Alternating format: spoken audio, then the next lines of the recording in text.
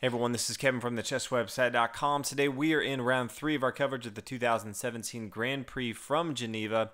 Our competitors today, white's going to be played by Pavel Eljanov. He is from the Ukraine, currently ranked 19th in the world. His first 2 rounds so far, he has a win and a loss. He didn't play in the first tournament, so he still has this tournament and the next one to put up a good result. He is still in contention to be in one of the top 2 players at the end of the Grand Prix. So excited to see him play because we don't get to see him too often. His opponent playing the black pieces, Nepomniachtchi, currently ranked 17th in the world. He's out of contention mathematically as far as getting in the top 2. He's played in the first 2 legs of the Grand Prix. Won't be playing the last one. But all in all, he's still playing for both a higher rating and there's money on the line. Even if you're not in the top 2, there's still a lot to be playing for. He's more known for Rapid and Blitz, probably one of the top 3 players in the world in Rapid and Blitz. Always puts up tough competition in those tournaments, but all in all, very strong competitor. So we'll go ahead and get started. White starts out with pawn to e4, pawn to c5, so the Sicilian defense. We don't see the Sicilian defense as much anymore, which, you know, can be somewhat surprising knowing is how well the Sicilian defense plays, especially at the highest levels. Knight to f3, pawn d6, pawn d4, so kind of your normal lines that you would see. And then after knight to c3, we get pawn to a6. This is getting into the Najdorf defense, really one of the top lines in the Sicilian defense. It blocks off this critical square here on b5, which the bishop would like to come to. Bishop to b5 check, potentially the knight to b5. Black has some ideas here. He later on might want to play pawn here to e5. He could push forward with pawn to b5, then activate his light square bishop, start to really have an advantage on the queen side of the board. He can get his rook over here to c8, control the semi-open file. So that's kind of what Black's going to be looking for in the Najdorf defense. White has a few options from here. You can continue with the main line, which is bishop here to g5, then play pawn to f4. Decides to go for a little quieter move. This is a little bit more aggressive. Black playing the Sicilian defense many times is an aggressive line. You may look at it and say that he hasn't really extended his pieces too far, but he has a pretty aggressive setup once he starts to counterattack, starting pushing forward with his pawns, getting his minor pieces involved into the game. So White a lot of times will counter this with their own aggression. White decides in this particular game to play a little quieter and play bishop to e2, getting ready to castle on the king side, not really extend his pieces and play that pawn to f4, which is pretty aggressive from White's point of view. Now pawn to e5, Black also had the option of pawn to e6, but decided to continue with the main ideas of the Najdorf defense. When you do see this pawn to e5, it is important to note that the pawn on d6 is a backward pawn and sometimes can be difficult for Black to hold on to. White towards the middle, getting into the endgame, will start to kind of attack this square, and Black has to use some of his minor pieces sometimes, or even a rook, to kind of defend this pawn here on d6. So White kicks his knight back here to b3. Bishop here to e7, getting ready to castle on the king side. Bishop to e3. Had some options. He still could play this bishop to g5, but after we saw bishop to e2, more of the quiet game, no one really expected the bishop to come beyond e3. So it does want to continue his development, but does not want to bring out bishop to g5, knowing that that's kind of not the game plan he's been going with. Now bishop to e6, did have the option of pushing forward with his pawn to b5, trying to bring his bishop here to b7, but decides instead to go ahead and bring it here to e6, start to attack this knight here on b3. Now knight to d5, just saying, hey, if you want to exchange in the center of the board, that's fine with me. This does open up this pawn here on e4 for the knight. I would recommend not taking this, and you don't see that in the game.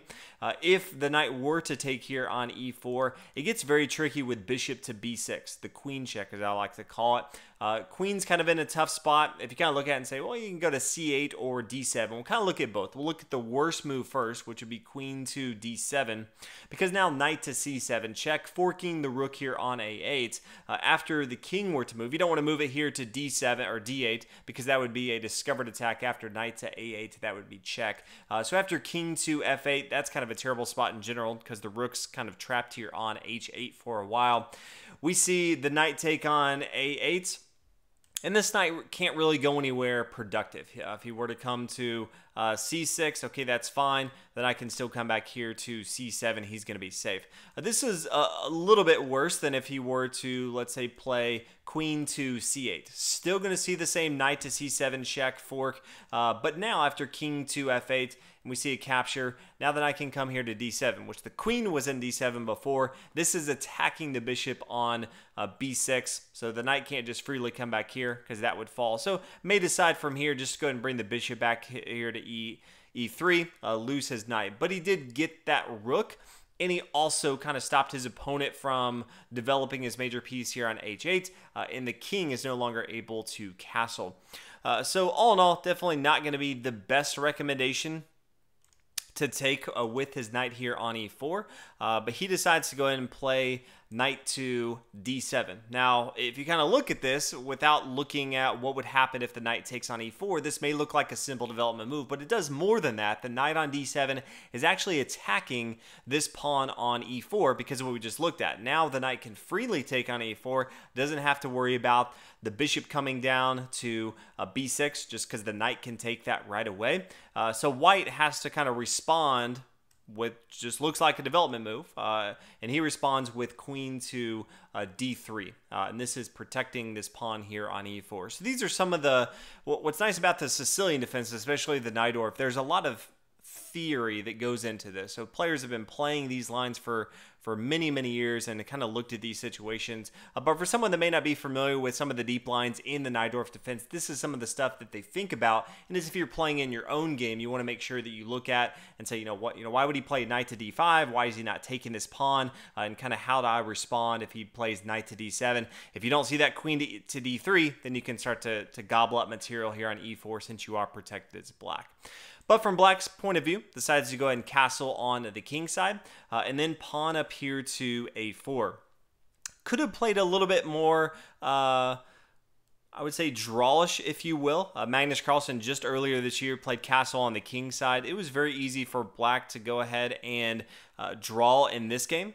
White decides to go and play for a little bit more aggressive line and plays pawn here to a4, and then the bishop captures on d5. We start to see an exchange in the center of the board.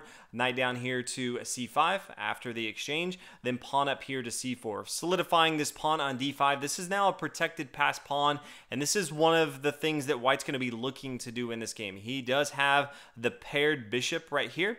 He will be looking to push this pawn up further in the game. He still has the option of castling on either side of the board. Castling on the king side is a little bit safer, but we've started to see him shift his approach from a kind of conservative opening, now going with this pawn to a4. He definitely has the option now of castling on the king or queen side and then throwing everything he can at his opponent's king side of the board. Definitely would be very aggressive. Black continues with queen to c7. Used to be more of a pawn to e4, but the meta shifted to a queen to c7. The queen down here, c2, allows him to just protect more of these pawns on board. He can now protect the pawn on b2 and a4, which he wasn't able to before. And that allows him, if he wants to castle on the queen side, to get his rook over to the king side of the board and not have to worry about protecting that with his rook on a1. Pawn to g4, and that signals to everyone that, okay, we're going to have a strong attack here. We've moved away from our passive, just kind of wait and see. We are now getting into the castle on the queen side, throw everything at our opponent. We have the doubled bishops, start to align those at the king side of the board from black. Black, on the other hand, wants to kind of see if he has any room to kind of get around. He has a nice little outpost here on d4 if he can get there. He has the bishop and the queen that he can line up and start to attack his opponent, but he wants to make sure that he still has a pretty strong defense in front of his king because white's going to be coming for him. Pawn to e4, castle on the queen side of the board, bishop to d6, some of the stuff we talked about. Pawn to g5, forcing the knight to move. Knight comes back here to d7. King to b1 wants to get off this dark square diagonal with the bishop. It's a little bit safer here on b1. Knight down here, e5, and then pawn to h4, as we talked about, pushing everything on the king side of the board. Knight down here to f3, attacking his pawn on h4, and then rook to h3. I'm not really sure that the rook to h3 does too much. He's not going to exchange material here on f3, give up his rook for knight. He's not going to be doing that, and besides that, this knight's not really doing anything too much right now. Instead, I would have just played pawn to h5, continuing with the same game plan as before. Decides to play rook here to h3. Queen to d7, attacking the rook. Rook comes back here to h1. Kind of seems like a wasted move from white in my opinion. Queen to e7, and now pawn to h5 is no longer an option because the knight can just come back here to g5. Bishop can't take, because now it's protected by the queen. So I think he had an opportunity to just extend a little bit with his pressure. Decided not to. Instead, decides to go ahead and take with his bishop here on f3. It's kind of a nuisance with the outpost with the knight on f3. So it says, let's go ahead and get rid of that. I'm going to just open up the board a little bit more. So pawn takes here on f3, and then pawn to h5. Black looks at the board state and says, let's attack on the queen side of the board, since you're going to focus over here on the king side. And white could continue on the king side of the board if he wanted to. Instead, decided to worry about the queen side a little bit. So we do see some exchange on board. A queen over here to d7, attacking the pawn. Queen to d3, still centralizing the queen, getting it along this d file, as well as protecting the square here on b5. Rook over here to b8, adding another attacker on the square to b5. And then white says, okay, let's continue with our game plan. Pawn to h6, and then pawn here to g6. But this does start to take away some of the squares that the black king can go to. Bishop down here to d2, and then after the rook takes, then the bishop's going to come here to c3. Very strong attack. Can eventually bring it here to g7 if he wanted to. Rook down here to b3. Rook over here e1. Queen g4. So both sides starting to put a lot of pressure on each other. A lot of crazy situations that they could get into. Rook up here to e4, and this is where it gets a little interesting. This is a pretty crazy move for white, saying I'm okay giving up some material with the exchange. I really want to focus on this pawn here on d5. And so black says, okay, first I got to get my queen out of the way. And then we start to see queen over here to f3, bishop to e5, and this is where the plan continues with rook taking on e5, giving up his rook here on e5 in exchange for that bishop. So the queen takes, and then pawn pushes forward to d6. So we look at it as far as material is concerned, black is winning in this game, but black does have to worry about this pawn pushing forward. Anytime you have a passed pawn, rule number 1 is push that pawn. Rules number 2 through 5 are refer to rule number 1. We see pawn to f6 and then pawn to d7. And as far as what black really has to do here, first he needs to go ahead and take the bishop right here. After the queen takes, the queen really needs to go ahead and take this queen right here on c3. He could easily take it. Pawn recaptures. Black has more pawns on board. He could bring his rook over here to d8. He could eventually bring his king to e7, have an exchange on board. He's going to be fine. At the end of the day, this is an endgame. I think he could draw, potentially win. I think he decided to get a little bit too greedy and play queen to e7. I don't think he calculated the endgame as much as he could have. And we see queen here to b3. Maybe this is the move he didn't see. Maybe, which we'll get to in a minute, this pawn here on f2 is what he did not think about.